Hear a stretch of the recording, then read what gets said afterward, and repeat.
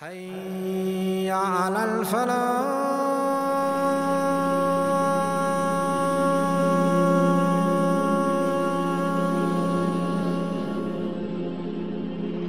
Something very funny that happened in the time of Imam Al Ghazali ta'ala. Imam Al Ghazali ta'ala, one time he was robbed by bandits, and Imam Al Ghazali ta'ala is running behind them. He's saying to them, all that which is inside these boxes that you've nicked is my books that I traveled for, and that which I have documented, please give it back. So the thief is running away, and he's hearing Muhammad Al Ghazali ta'ala saying this, and he stops. So there was a bunch of thieves, the biggest of them started laughing at him. He said to him, how is it that you can claim that you have knowledge, but when we in fact took these boxes of yours, all of a sudden you became somebody who did not know anything? The thief is laughing at him. And then he felt sorry for him and he gave him the boxes. He goes, go take it.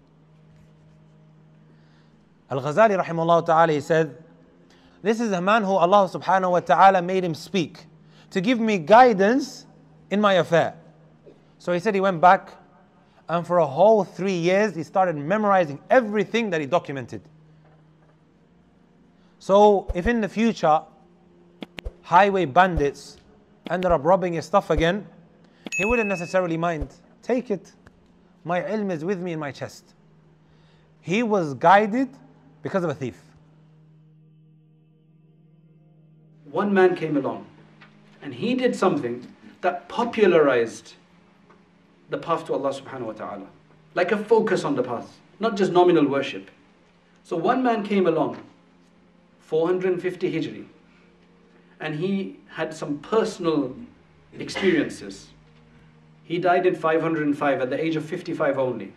He is considered to be the man that popularized Sufism among the masses, made it acceptable for them, because the way he explained these things.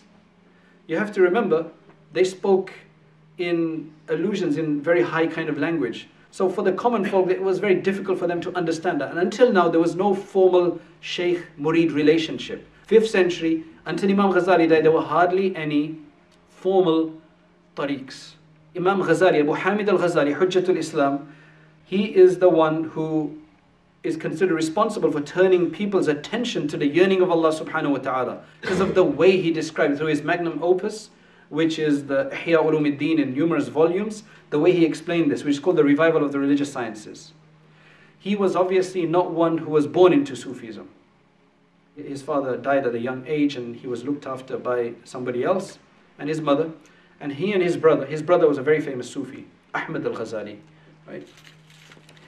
But Shaykh Abu Hamid Al Ghazali, he was into the sciences first. He became such a great scholar because he was ingenuous. He was remarkable in his understanding and in his memory and in everything, that he was put into the highest place that any scholar could be put. And they had one vizier whose name was he was known as Nizam al-Mulk. He was Shafi'i, and he established a series of colleges, universities. One in Naysabur, another one in Baghdad, and Shiraz and other areas. The Baghdad one, like we have Harvard today, Yale, we have Oxford, Cambridge. The Baghdad one was the center of learning. Baghdad was the center of the caliphate. This is where many of the scholars flocked. You had some good scholars there. Imam Ghazali was originally from Persia. He was from Tus, which is in Iran today. But he went to Baghdad as well. And people recognized him. Remember, he's very young. So this was probably when he was 30-something. He became the top scholar of the country, of the Islamic lands. Coveted position. Everybody wanted that position.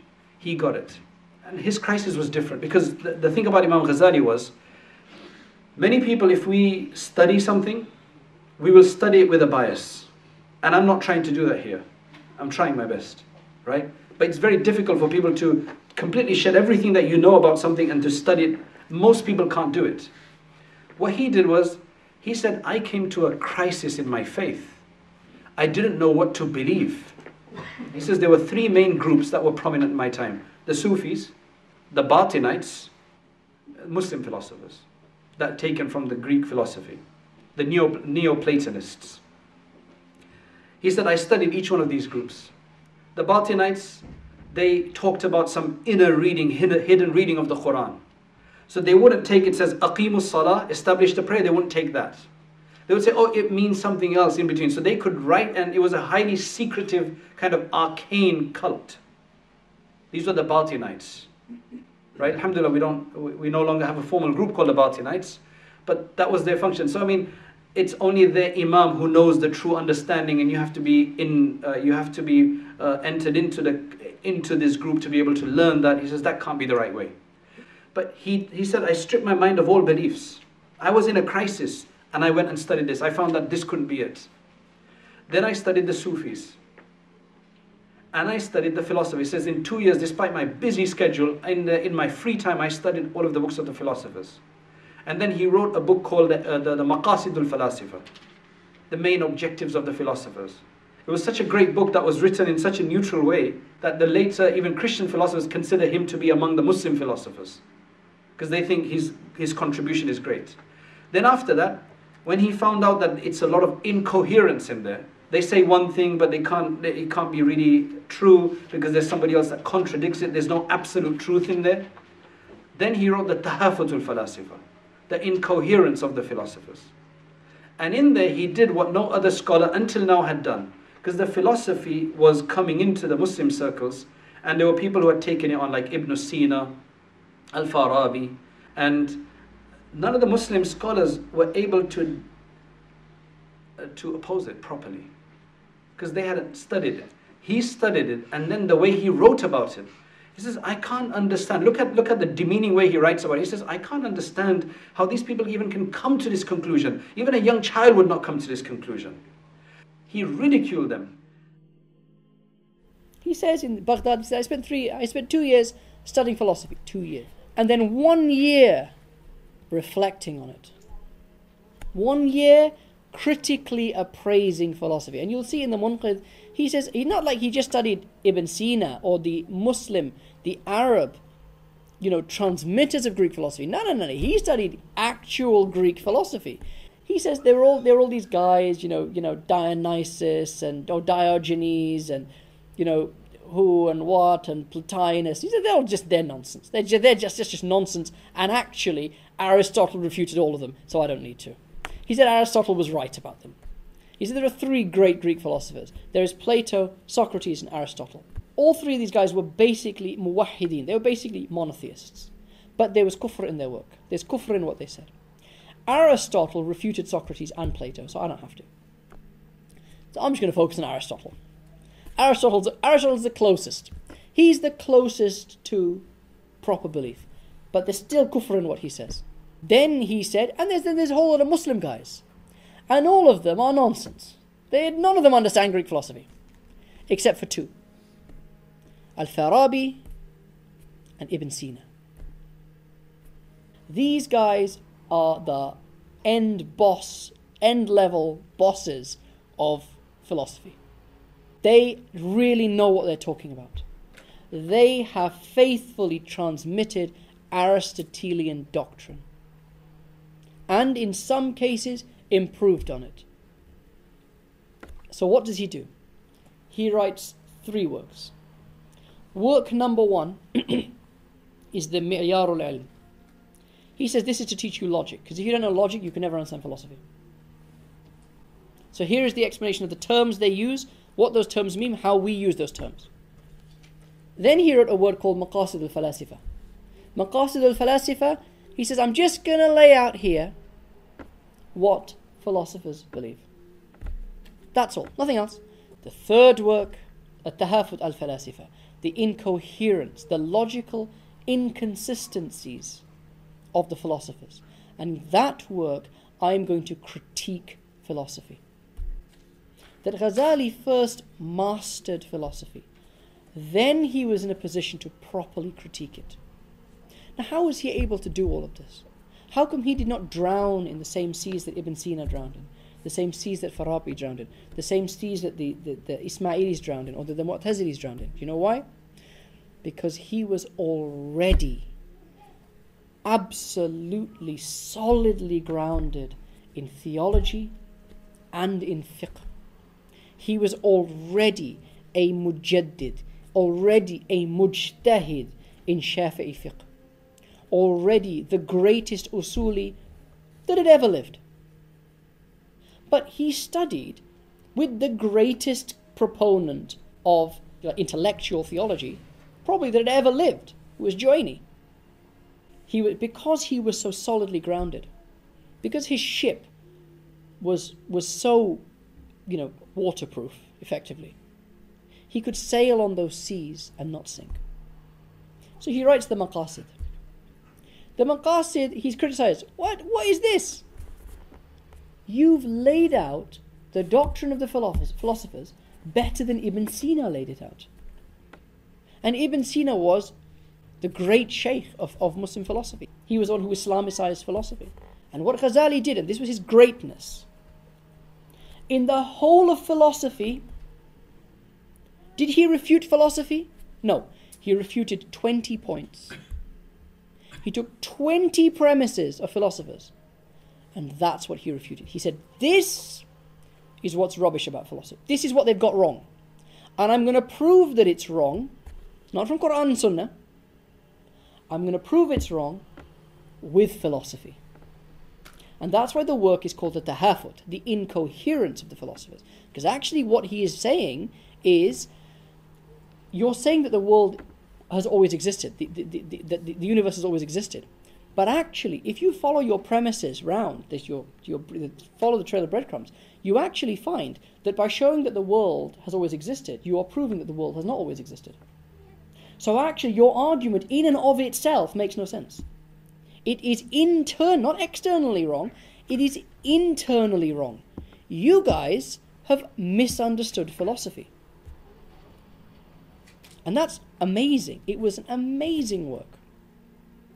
But the Maqasid, the work here is, I'm not going to any judgment call, this is just what philosophers believe. That work was translated, it went throughout the Muslim world, and it was translated eventually into Latin. The prologue got left somewhere. And so it was just a work about, this is the philosophy of Aristotle. It was translated and it came eventually to the Christian world, and it was taken up by Thomas Aquinas, St. Thomas Aquinas. And St. Thomas Aquinas used large parts of the Maqasid al-Falasifa and also Ibn Rushd's refutation of the Tahafut, on which to base his own synthesis of Christian belief and Greek philosophy. And that work is pretty much the single most important work in the development of all Western thought. The Summa Theologica and the Summa Contra Gentilis. These are the most important works in the whole of Western thought, and they were very influenced by what Ghazali had written in the Maqasid. Because people didn't believe that an Arab scholar had written this work. People believed for hundreds of years that the Maqasid was actually written by Aristotle and simply translated into Arabic and then translated into Latin. They took that and they mistook it completely for Aristotle's actual. That's how brilliant an exposition of philosophy it was. And Ghazali spent, according to his own admission, 2 years studying philosophy and 1 year reflecting on it. So Ghazali was in a situation where there was a huge influence.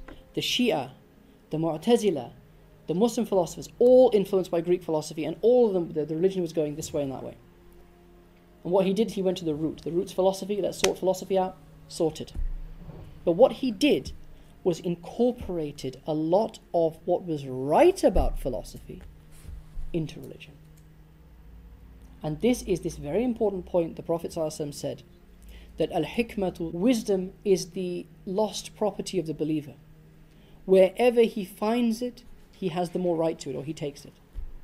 And what Ghazali did beautifully was synthesize. This is his great achievement. He could take things in and he could filter. This is useful, this is not. And he said most of what's true in philosophy is what the philosophers themselves have taken from their Sufis. from whatever ancient prophets came to them, and whatever their those people of spirituality and saints, those words that have come, like about morals and stuff, that have come forward, are actually a form of divine dispensation. And so he took it, and that was his great achievement. But this was what was going on in the Muslim world at the time. It would not have been fun to live in the 5th century. There were so many political currents pulling in different directions, so many intellectual currents pulling in different directions. So then he discovered that that's not the way. He said, if there is any way, it's the way of the Sufis. Because then I started recognizing that I'm doing all of this for show. I'm in the highest position. I'm the most celebrated scholar. He started saying that this was all for vain glory and arrogance and self-conceit, and there's no ikhlas. And he said, I had this internal dilemma. Now I had my faith. I knew what I was longing for, but I had to get out of this position. But I couldn't. He says, Allah made it easy for me. He inflicted me with a calamity that I was unable to speak. If you are one to give durus, if you're one to teach to all of the great scholars of the time, and you can't speak anymore, that's a calamity for you. But he said that helped me finally make up my mind, because I used to make up my mind, but then I used to break it. Finally, this time when this happened, I realized that I had to leave this. He left it. People were like, why are you leaving this? People couldn't understand what I was doing. It was crazy for anybody to do, because it was considered the highest position. He went, he left. He stayed for about 10 to 11 years. Nobody knows exactly what he did during those times. We know he went to Jerusalem, stayed there for a long time. He went to the Haramain, he stayed there for a while, and a lot of the time he spent in Damascus in the Jami al-Umawi, in a room there. He says, this is where Allah opened up many things to me. This is when I got my realization, when I got my enlightenment. That's when he wrote the Ihya Ulumuddin, the revival of the religious sciences. He comes back finally, and he doesn't want to take that position there. He's being forced to take this position. Finally, he agreed to do some teaching close to his hometown and took on some students. And then he wrote a number of other books. The Beginning of Guidance, he wrote the Mishkatul Anwar, he wrote. But his book, The Revival of the Religious Sciences, Ihya Ulumuddin, is the one that popularized the Tasawwuf. The way he explains, he's a Persian, highly articulate. His literature is studied in the history of Arabic literature. And you should read it. He's a psychologist. The way he speaks, the way he explains things, absolutely fantastic. Yes, there are criticisms on him. Ibn Taymiyyah, Ibn al-Jawzi, a number of these scholars have criticized aspects of his work. Basically, their criticism is that he's mentioning things in there which are difficult for other people to understand. He mentions a lot of weak hadith, no doubt he does.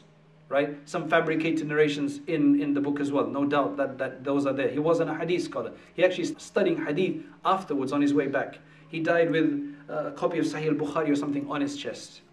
Basically what scholars say is that he guaranteed Sufism an official place in Orthodox Islam alongside law and theology. Just like Aqidah was a subject and fiqh became a subject, hadith studies was another science, Tasawwuf became a subject.